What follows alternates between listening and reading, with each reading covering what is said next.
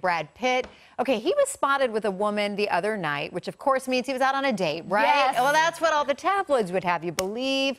Not so fast. A source tells us they were just two friends having a good conversation. He was actually at a benefit for a conservatory, a music conservatory here in LA. Okay, so there you go. Why can't he be on a date with her? Because I like her look. I like she's not wearing makeup. She's age appropriate. She looks smart.